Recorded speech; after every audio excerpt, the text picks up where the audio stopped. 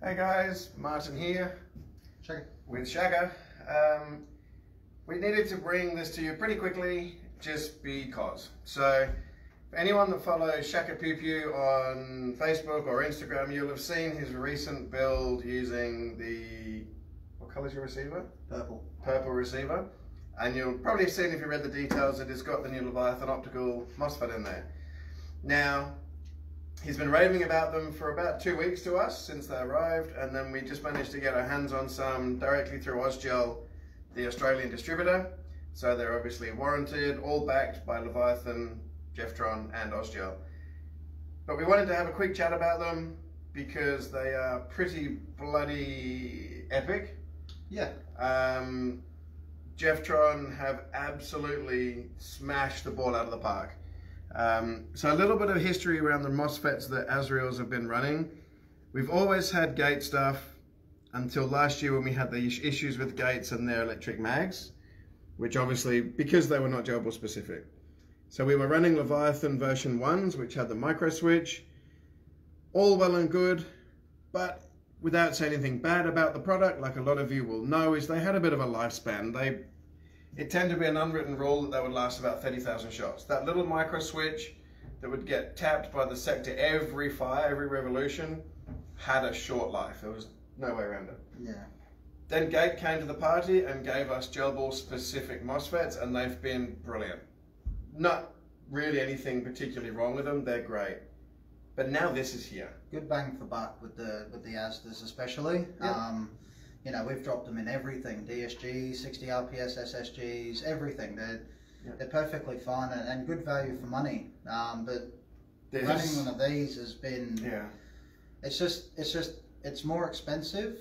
Kind of, depending how you look at it. Yeah, depending how you look at it, it's at the end of the day, it's just easier from a text perspective for me to look at something like this and go, you know what, if they're going to push the bar up, in terms of, you know, pound for pound sort of thing, then that's what we're all about here. We're all about it's just whatever's best. Whatever's best. Yeah. Whatever's going to work best. And I hear it a lot from customers all the time. They're like, oh, I've got a Perrin, I've got this, can I build this with that? And I'm like, yeah, dude, we can build it with that, no dramas at all.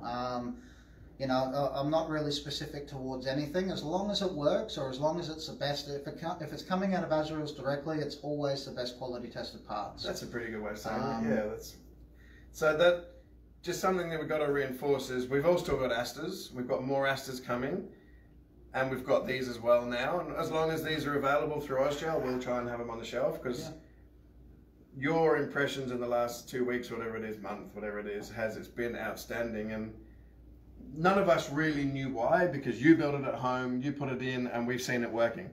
But now that we've actually got to open the box, see one installed, see the few things that Jefftron have done to really step up their game, do you want to talk through those features? Not necessarily the base features, but what makes this kind of special and what we call an industry leader at the moment? So what makes it special is they took a product that had known sort of issues, not issues, but more flaws in its design, and they really went, right, let's knuckle down, let's get rid of all these problems, let's enhance this. And they stepped it up a few pegs in the sense that you've got multiple soldering points for multiple devices, from torches to powered mags to anything you can think of, shot counters, you know, sensors for, you know, mag reload for virtual magazines. So really it's not gel ball specific, I guess you could say, but the feature of having a power output means you can quite easily run electric mags. And not just gel blaster mags, you can run a LMG airsoft box mag. Anything, yeah. But that allows it to be 100% electric mag, gel blaster ready. That's right, yeah, so that's right. That's not a patch, that's not a add-on. That is a seriously awesome feature. That's right, yeah. That is actually built up. It is the product. It is straight off the bat electrically able to power mags. That's right, yeah, that's right. And I mean, even on top of that, they've got the milsim style trigger, so when you can tighten up your trigger pull, so you got your pull, your wall, brake. They've tried to simulate sort of like for the milsim side of things, a more realistic trigger versus, and then it's also got the hairline trigger too. So it sort of caters to everyone in that sense. They've upped the processor of it. The processors used to pop under crazy builds. Like standard builds, they wouldn't be an issue. But when you really push these things to 60, 80, 90 RPS, like the micro switch for the sector gear used to hit the cam. And for example, say you split a gear and you make a 6-to-1 or a 12-to-1 DSG. The old Leviathans ran off a micro switch, so once you split that gear, you now have a 12-to-1 lower and a DSG upper, so you've only got the one cam. So on one full spin, the Mosfet thinks it's one shot, but because you put a DSG upper on a 12-to-1 lower, it'll do 2 shots, thinking it's one shot. This new optical setup here will also read that. So it will single shot no matter what cams are on the bottom, just purely by detecting the teeth. You know, on top of that, obviously it's Bluetooth. You've got tunable power output, tunable power input, so you can tune, for example, you can have your blaster fire off the power from the motor. You can then increase it to half a second, 1 second, 1.5, 2, 2.5, I believe. So when you finish shooting, your blaster will then prime for half a second after, which is super handy for those really high rate of fire builds. Just to give that force those gels up into the T-piece. They are amazing. And one thing that Shan pointed out, which is one I didn't know, because obviously this is not my forte, sorry if the phone's buzzing, but in everything else that's had electric mag wires, they've come from back here and had to be run back forward. But these ones come out the front. That's right. So there's less wire management. You haven't got an extra 2 wires running through. And where gate splice them is right here, right on the anti-reverse latch. So that's just easier. Just easier use, yeah. Dual board, upper and lower, so you don't have a sticker in there. Are these stickers? Yep, so the stickers are for the selector plate. You know, basically it runs off detection of the sticker there for so safe setting different and auto. wideness, yeah. Same features as before, like it's got all the same original Leviathan features that, you know, if you've run a Leviathan, people will know sort of what I'm talking about there. It's a pretty good manual too. Very good little manual. Very detailed manual that it comes with. Also comes with a trigger, you know, so you can have your trigger there. And to not upset anyone, but it is capable of 14 volts as well, where gate generally isn't. Yeah. Supposed to be, but isn't. Yep. So if you do want to run that big 4S battery, you can. Yeah, overall, super excited. It's great. Yeah, they've really smashed it out of the park.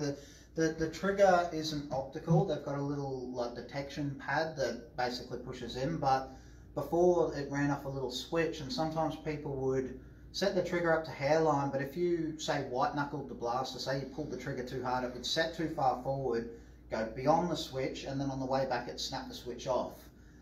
We've seen that rarely happen. Is it optical internally, maybe? Maybe that pad has got an optic inside it? It's got a little... So you're deflecting the pad? Yeah, it's got a little divot there, so you can actually feel it slightly click. Yeah. The fire select, all optical. The sector gear, all optical.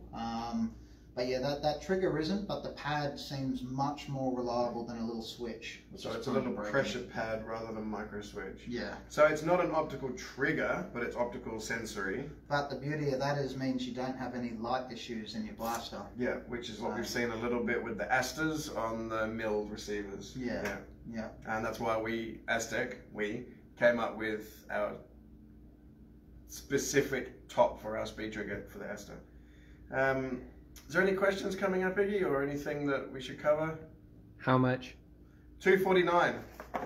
It's Australian price, controlled price for distributorship through Ozgel. So we're $249. Everyone should be $249. Shan mentioned before that Asters are still a bit more bang for buck in that they're $160, but you then ideally want a tunable trigger and you want the control cable. That's right. So you can plug in using the chip. Whereas this is Bluetooth, comes with the trigger. So they're very similar in actual dollars, whilst the Aster is cheaper to buy. By the time you get to this spec, I guess it's similar. Also works on iOS and Android, so it does work on both. We have had a couple of customers that do run iOS on Apple that have had a little bit of drama, but the beauty of the Aster is you don't even need to plug it in to tune it. You can tune it straight off the trigger. Beauty of this you can't. But so this has got Bluetooth to your phone. Exactly. And it should now work on both phone types. Exactly. Yeah. Which, the trigger is really cool. Yeah. We thought that was a great feature coming from no trigger tuning, and then the Perrin had it, the Big Eyes had it, and then Gate did bring that in the last one, which was brilliant. We thought that was a great feature, but it never had Bluetooth. Yeah. And you know, I just reminded myself this morning when Maddie was asking me yesterday how many of my shots of my Leviathan's done, and brought up the Leviathan app on my phone, and there was my 16,000 shot count. So yeah, it's pretty exciting to see something growing. Once my other Leviathans die, I'll replace with these, but I do run also like 2 or 3 Asdas, Titans, Perrins. I run everything, Mosfets, Nanos. It doesn't really matter what it is to me. As long as it's quality, I'm going to go. And, you know, us being Aztec, you know, we're always pushing things to its limit. I can truly appreciate that they sat down and they looked at themselves from an unbiased perspective and went, you know what? Let's do it. Let's go optical. Let's get rid of this. We do recognise this is a problem. Let's change that. And from that perspective, I've got to give credit where credit is due, and they've smashed it. That's development. That's evolution. And Jefftron never seemed to be a big name from my limited airsoft research. Your extensive airsoft research, Iggy's extensive airsoft knowledge, life experience. Jefftron was always a meh in airsoft. Yeah, there's a lot of chatter about these on the forums. In the last, what, 6 weeks? Maybe a bit more, maybe 3 months? Yeah, a few months. We're a little bit behind the times in getting them because, you know, Azraels had a bit of a tough time getting them, but the fact that the airsoft world is talking means it's not just us seeing the perks. Exactly. Are the wires better on this than the old ones? To be honest, the amount of amps that a mag motor or something would draw is slim to none. I'd recommend like a 20 gauge wiring if you're going to say wire in like a torch or something, or not that you really would, but if you are going to do something pretty crazy. But the mag motor uses next to nothing. The wires are more than sufficient, and the wiring directly off the Leviathan board itself are second to none. They're on par with Titan and Asda wiring, and it's actually better length than the current Asda positive. That's right. So the length is proper length for running both cables up one side of the grip and around the motor. So the correct way you're meant to run the wires. It's perfect length, easier cable management, many features, bigger processor. They really are truly a piece of kit. Cool beans. Very nice. Well, let's leave it there. But I'm going to say, hey Dan, well done. Make sure you got more coming because Azraels want them. I don't really care what Brent says because Azraels need them. This is the best product on the market that we need to put in our builds because we only use, as Shan said, the best products we can. And if anyone wants to think otherwise, that's fine. But Dan, proof is in the pudding. We want more because they're brilliant. Loving them. So there we go. Yeah. Cool. Thanks, guys.